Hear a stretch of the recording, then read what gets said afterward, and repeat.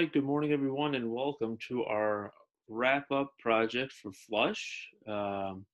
This is going to be that coral reef poster that you've been seeing on our schedule, and I'm going to introduce it to you right now. So, right now, you can see that I have my screen shared with you, and I have kind of the background of Google Classroom, and I haven't put it up posted yet because I didn't want anybody to get a head start on it before anybody else did before this video came out.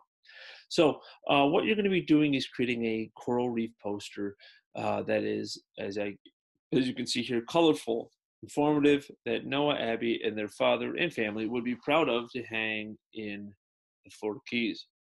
I'm going to give you some links, and you can see them here. These are from some University of Florida, so .edu, very trustworthy source. Conservation and threats to the Keys, all right, some great articles here. And actually, a poster that has actually been made by, if you can see right here, by some of the people that work in the Florida Keys. And I just thought, hey, you know what? They can do better than this. A kid, I'm sure this was made by some adult, and listen, it looks good. It gets the message across. But I was like, you know what? I think we have some kids in our class that can definitely come up with something a little bit more creative than that. So that's why that last one is be creative. All right, be very creative. This is your best talent. Go for it, and create a one page. And I'm probably now think about it, put that in there so we don't have because it's a poster. So that's what's important to know about making a poster, is that it needs to be easy to read and understand.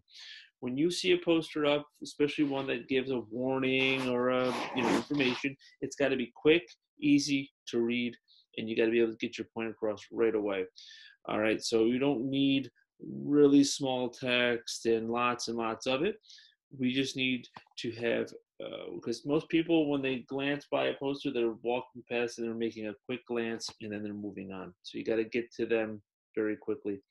Another one is, like we talk about with Star Wars, negative themes. Yes, you're talking about destroying a coral reef, but try to stay that positive light. Try to stay positive, because um, if it's negative, people just kind of, whatever, no big deal. But when it's a negative thing, but spun in a way of like, hey, help us protect those defenseless, little sea turtles that love to walk onto the beach and lay their eggs, or right, then you're kind of putting them in a situation where they feel like they're obligated to help. So anyways, all this stuff will be posted. It is along with this video, and for you to use to help create your poster. But now on to Canva. So if you go over to Canva, you can make sure you're logged in. You can see right here, recently I made that brochure video, so there's that still there. Now this might pop up because it's a very common one people use Canva for. If not, poster. And let's try to, now once again, I'm not going to say it's required. Let's try to stay in kind of portrait mode, not landscape.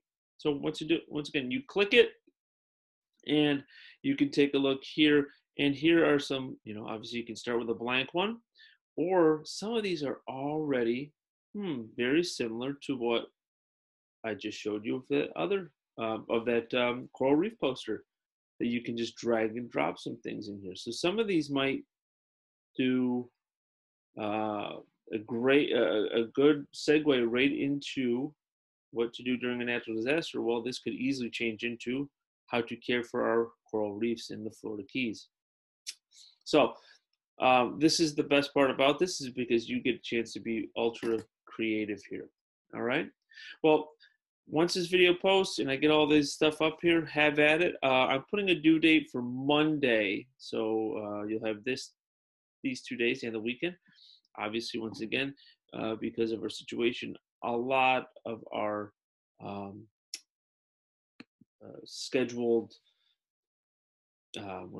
due dates, geez, I'm struggling today, aren't necessarily set in stone. So make sure you're getting as much work as you can in, and looking forward to seeing these. Oh, once again, when you are ready to share, I'm going to move myself out of the way.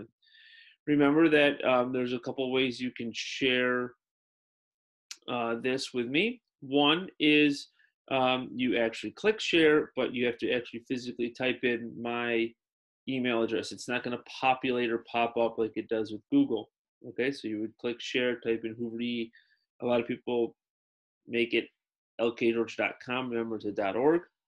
Another one is this, is when you want to, you just download PDF, print, either one, print or standard, doesn't matter, PDF, print, standard. Even if you click JPEG, you'd still be fine. But these are the two we want. And then you just attach it to an email to me. So two different ways to share. If you are unfamiliar with that, once again, just send me an email. But the easiest ways are to share or download and attach to an email. All right, well, I'm going to get this up and loaded, and I look forward to seeing everybody at 9 a.m. this morning. All right, everyone, goodbye.